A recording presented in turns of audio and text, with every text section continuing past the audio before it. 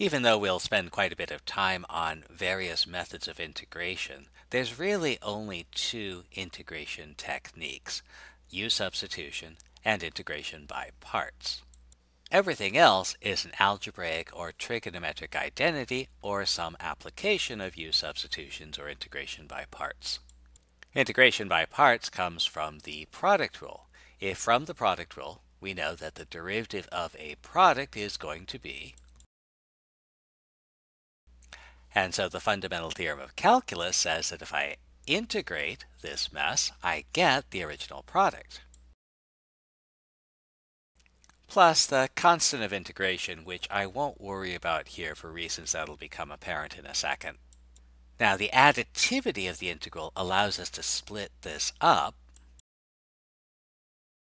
and we can solve for the first integral, where the constant of integration that we should have included back here is going to be included when we find the antiderivative of this. And that gives us a useful relationship. Let f of x and g of x be functions.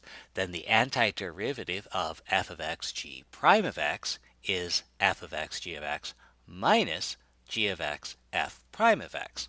In effect, what we're doing is we're switching the function that is differentiated.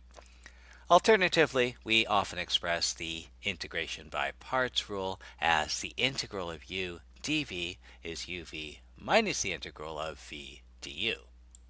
This theorem suggests what's called integration by parts.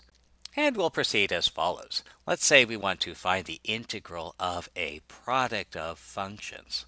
We'll choose one of the factors as our f of x and let the other factor be our g prime of x.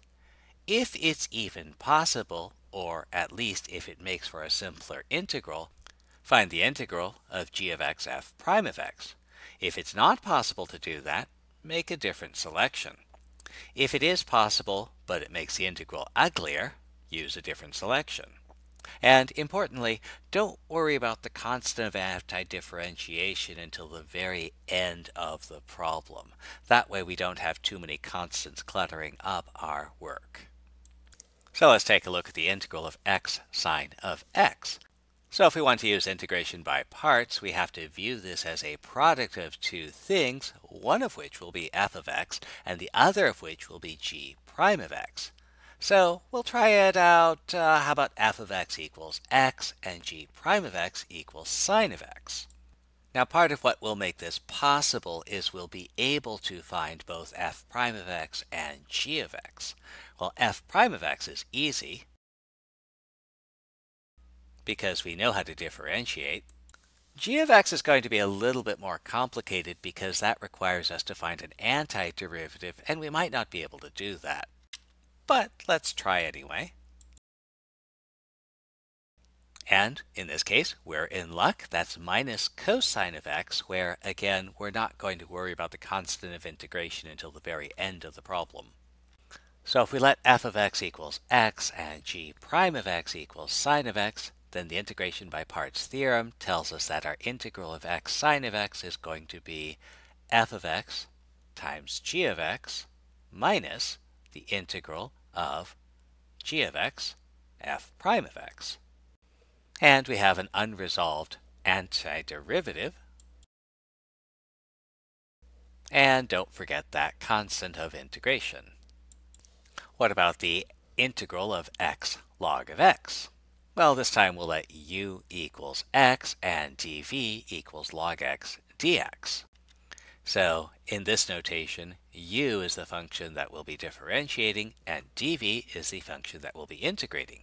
So we know that du equals dx, and v is a function whose derivative is log x, which we don't know. So let's try a different choice.